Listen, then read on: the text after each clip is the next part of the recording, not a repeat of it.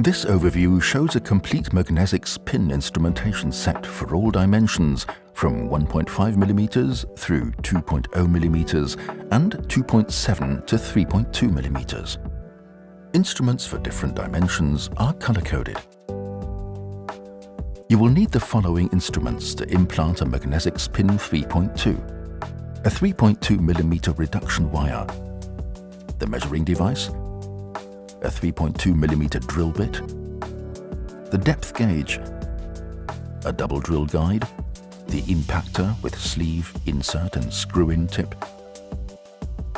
and the optional hammer with plastic insert.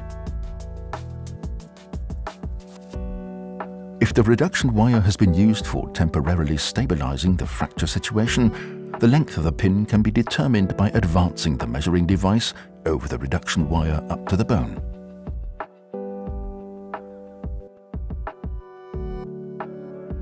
All instruments compatible with the different dimensions are color-coded to ensure the correct instrument is used for each pin dimension.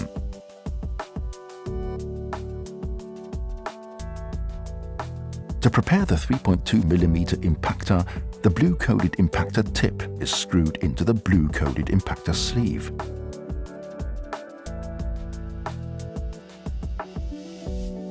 The impactor sleeve can now be loaded with a 3.2mm pin.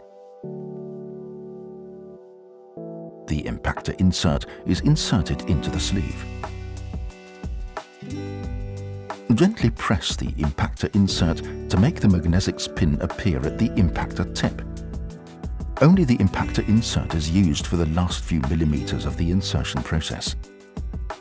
The recess in the head of the pin helps position the insert centrally. This recess also reduces the risk of the insert slipping off the pin head. This ensures a better view of the implant.